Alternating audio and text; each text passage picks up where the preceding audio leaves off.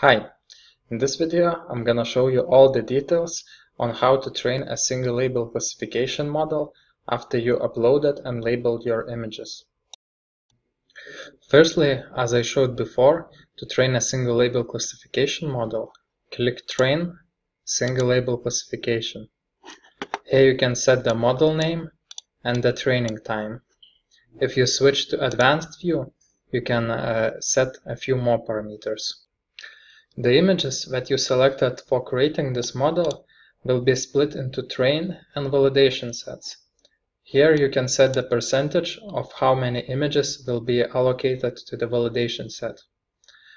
You can also set the learning rate, which determines how fast the model weights change during each training step, and the batch size, which determines how many images the model sees during each training step. Here you can see the estimated number of training steps that are going to be performed given the training time you selected. Here you can also see the estimated time to calculate so-called bottleneck features. This step is done on a GPU and therefore it will be included into your monthly training allocation time limit. On the other hand, other image pre-processing steps are done on a CPU and therefore they will not be included into your monthly training allocation time limit. Once you set all the parameters, click Start to start training. Here you can track the training progress. If you would like to cancel the training and delete the model, click here. Once the training is complete, click View Training Statistics to see the results. As explained before, the results are split into the Train and Validation tabs.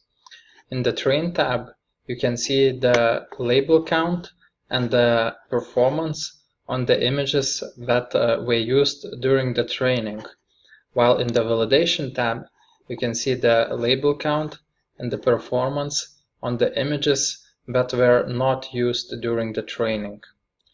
The performance statistics is divided into two parts: global statistics, that shows the performance on the whole dataset, and per class statistics, that shows performance on each class separately. In the basic view, the global statistics are the weighted averages of per class statistics. The weights are the image count for each class. Probably the most intuitive performance measure is the accuracy. However, many scientists argue that accuracy is not a good performance measure in some cases, especially when the number of images for each class in your dataset is imbalanced. Therefore, we provide three other basic statistics measures: precision, recall, and F1.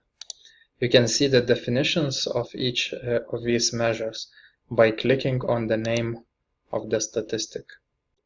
If you would like to see the actual predictions on images in your dataset, click Show Predictions. Here you can see the predicted labels for each image and the predicted scores for each label.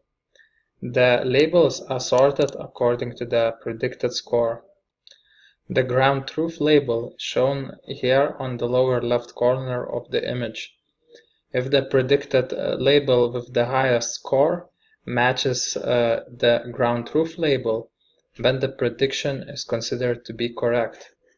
You can filter out to show only correct predictions or only the incorrect ones.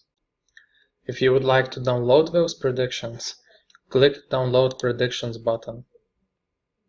This will download a zip file that contains resized images, the ground truth labels of your images, the prediction scores, and a README file.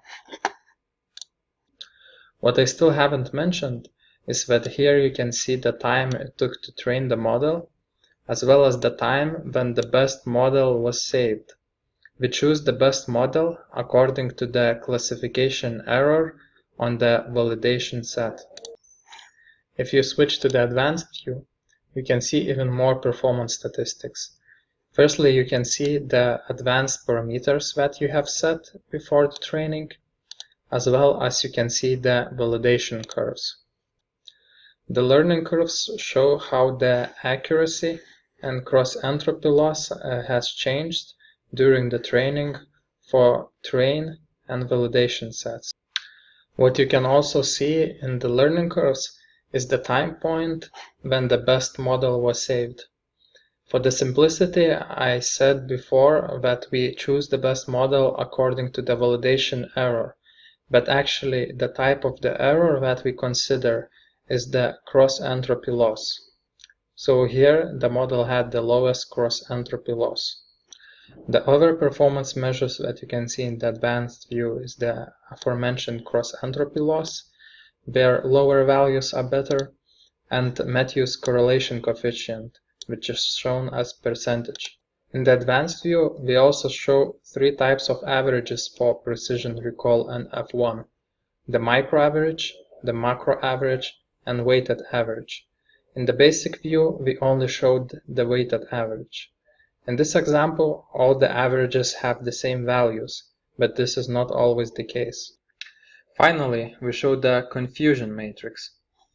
The confusion matrix shows how often images with one label are classified as another label.